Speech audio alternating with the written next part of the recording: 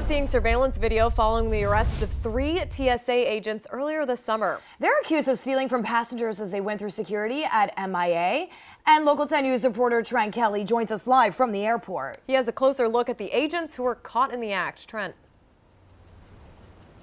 Yes, Syra, Janice, these thefts allegedly happening back in June with those 3 TSA agents getting arrested 1 month later.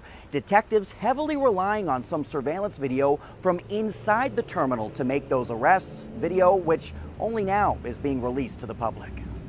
It's like it's your job to make sure that everything that goes through security is safe and it's not for your taking. 3 TSA agents arrested by police earlier this summer accused of stealing from passengers at Miami International Airport. Now, 2 months after their arrests, prosecutors are releasing new surveillance video allegedly showing the agents in action. The footage, recorded back on June 29th, appears to show one agent reaching inside a small bag to pull out a passenger's wallet. We've stopped the video here to give you a better look. The agent then stays with that bin on the conveyor belt until pushing it through and putting his hand in his pocket. In another clip, the same agent is joined by a colleague, the pair appearing to focus on the corner of a bag when one of them quickly pockets something, which according to police turned out to be $600 in cash.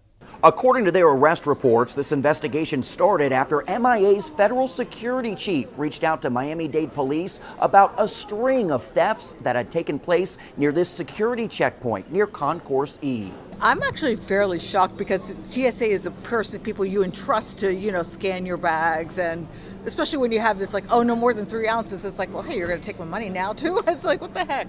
Miami-Dade police later arresting Liberius Williams, Josue Gonzalez, and Elizabeth Fuster after they say the trio not only stole from passengers, but were also caught conspiring on camera to distract them. All 3 now facing fraud charges as frequent flyers react to the video. It's actually pretty shocking. I know. I'm looking up, I'm feeling at my own wallet. I'm like, how much cash do I have in here? I'm like, okay.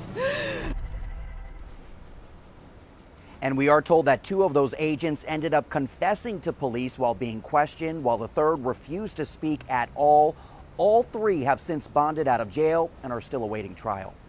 That's the latest live outside Miami International Airport this afternoon. I'm Trent Kelly, Local 10 News.